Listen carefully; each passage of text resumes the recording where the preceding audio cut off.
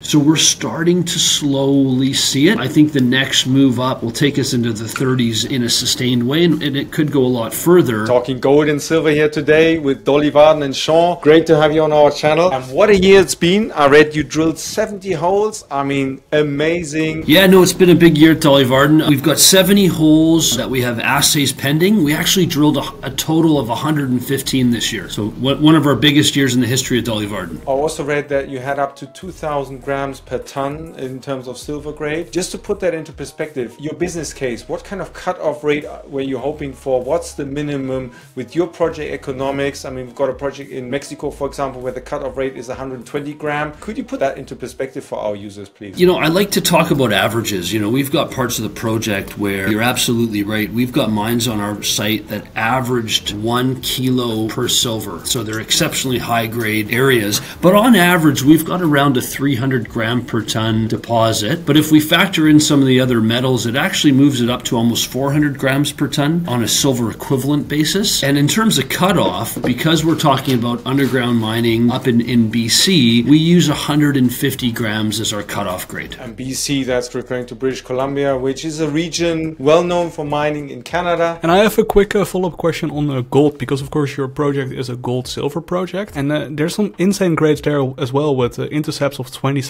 grams per ton. Perhaps you can put that into perspective, what is economic and what isn't. That's a really good point about Dolly Varden, because the exposure we're giving our shareholders to is the other metal is gold. A lot of our peers are giving exposure to lead or zinc, but we're giving exposure to the other, which is precious metals. The Homestake deposit, which we acquired, is an average grade around 5 or 6 grams per ton on average, and there's about 1 million ounces of gold there. We went in and we drilled Homestake, and we had some really big drill intercepts. You know, the one big hole that comes to mind was 45 grams per ton of gold over 25 meters. So you're finding, you know, 45 grams, it's over 25 meters, very significant. If we look at some of the producing gold mines in the region, the average grades are in and around 10 grams per ton. But we've got some really famous historic mines in the area like Eskay Creek, which the average grade was almost 50 grams per ton of gold. So there is precedent for Dolly Varden drilling out a deposit that's extremely high grade, considering we've got Bruce Jack, Eskay, and Premier in the area. Amazing. And we now heard you've drilled the 70 holes. You've got some great intercepts there, super grades with the gold and with silver. What about your cash burn rate? How are you funded into 2024? That's a really good question. We've been very, very lucky. You know, since I've come in to Dolly Varden, I've raised about $75 million, and I've done it with some of the best investors in the mining space. So these are corporates like Hecla, which is a 15% shareholder. We've got Eric Sprott as a significant shareholder, around 10%. Institutions own 50%. So when we need money to advance the project, we have strategic money and it's readily available. We spent about $25 million in the field last year. We'll start the year with about $10 million,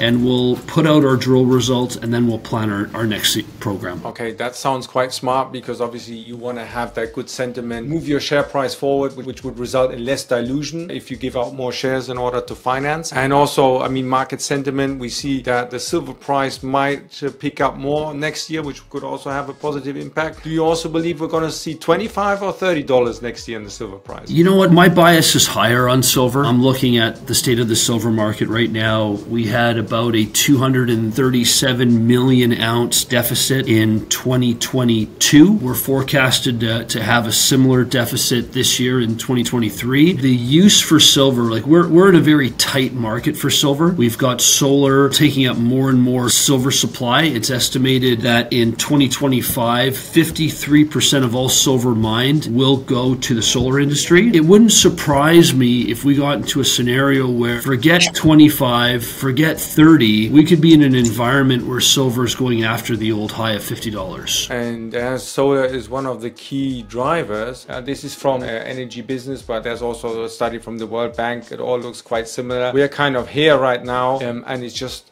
a very steep trajectory, which is now even being accelerated as countries look to reduce the dependency in the energy market. So when are silver investors going to acknowledge that this could be an additional key driver? Sometimes there's a bit of a lag and a reaction, and that's where the opportunities, the inefficiency of markets come in, because we may not be at a point where we are scarcely going out and trying to find that supply for silver for another year. The market has been lulled into this false sense of security. We've gone from a place where we had an abundance of silver to a place where we've got hundreds of millions of ounces in deficit. And the problem with all this is, for silver, it's a byproduct. There are not a lot of primary silver mines, and in order to incentivize the exploration, development, construction of new primary silver mines, we're going to need silver north of $30 an ounce and on a sustainable basis. So I think it's been very frustrating for some silver speculators in that they see photovoltaic market, which is tied to solar, go from 10% of the silver market now hovering to almost 50% of the silver market. And they're going, well, wait a minute, with all this increase of demand and the supply not coming on, why haven't we seen the price spike? And what I would say to that is, if you go back a few years, we were in an environment where $16, $17, $18 silver was the norm. Now we're in an environment where silver in the mid-20s is the norm. So we're starting to slowly see it. I think the next move up will take us into the 30s in a sustained way, and it could go a lot further. The good news for silver speculators is that, with a depreciating dollar, with falling bond yields, with increased safe haven demand, and now with the recent dovish tone from the central banks, coupled with the fact that you've got increased industrial demand and then mine supply not coming on, it is the perfect moment. This could be one of the biggest investment opportunities for precious metals investors, silver investors, commodity investors at large. This is setting up to be the perfect storm.